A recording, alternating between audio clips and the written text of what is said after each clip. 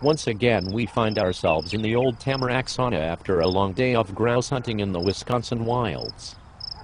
After a day like today, it sure is nice to relax and sip some scotch, throw water on the hot rocks, and talk grouse hunting with one's fellow grouse hunters. I agree. One thing our Maine camp lacks is a good sauna. Yes, but it is true as KG says, that Maine has other advantages to offer. Is that right? Such as what? Well, our Maine camps over the years have been very memorable. We have had some good times at Mackinac camps. That is very true. I for one love Maine, and I can never forget the eerie night sounds of the Maine wilderness. So aptly described by Henry David Thoreau. Whatever. The only night sounds I can seem to remember are the sounds of either Kleinman or Joshua, I can't remember which, retching up their single malt in the bushes around the raging Mackinac campfire. Actually, it seems to me I can remember both Kleinman and Winchell, both making those night noises at various times. Demon rum is certainly no match for demon scotch, in my humble opinion. Another night noise I remember was the sound of KG on safari one night, hunting for a big game house mouse in the Mackinac kitchen. When the sound of the vicious steel trap jaws snapped shut, KG emerged in his flannel cabin wear pajamas and proclaimed, "Victory is mine. Victory is mine." Ah yes, very memorable. A veritable cabin boy floor show. Good times, good times. And then there was the time Tidwell and Stedman arrived after many hours of driving in the Bling-mobile. That was sure some fancy-ass rental car to be bouncing around the Maine Northwoods logging roads in. At least they remembered to bring extra gas, and KG had the foresight to bring along a tire repair kit. Even Pathworker watched as KG put his hard-earned African safari knowledge to good work and repaired the inevitable flat tire that they got on the trip. It is rare when the Pathwalker learns something new about the Northwoods.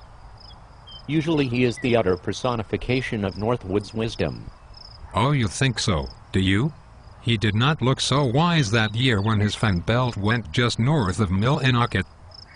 Tantillo had to give him and his dogs a ride to camp, while Andy's truck was being repaired.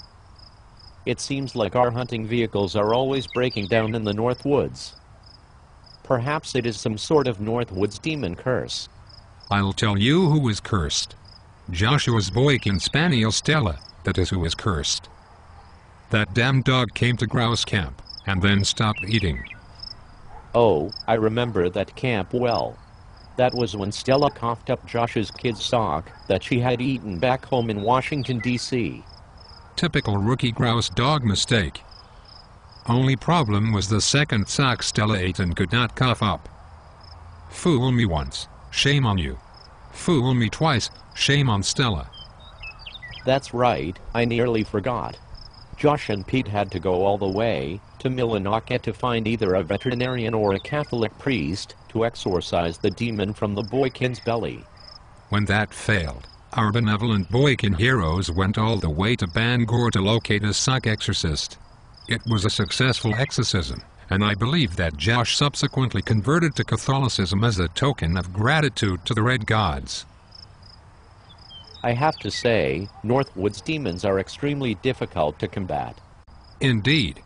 Speaking of Northwoods demons, did Stedman ever explain where he went for 3 hours that one night? You know, after Tantillo got cheeky again, and Rich could not find his shooting journal to throw at Jim. No explanation was ever offered. I myself like to believe that Rich was kidnapped by extraterrestrials. I have no scientific proof for my belief, however. Simply a hunch. Alien abduction is certainly a plausible enough explanation for what happened to Rich that night, but I prefer to believe that Tantillo was the real demon in this instance.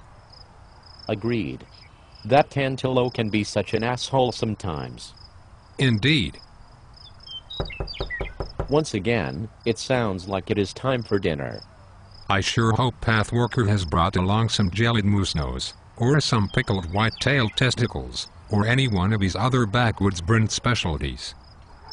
Pathwalker is certainly a master of full utilization of the resource, I'd say. Indeed. He uses every part of the grouse except the flesh. And every part of the cock except the beak. Indeed.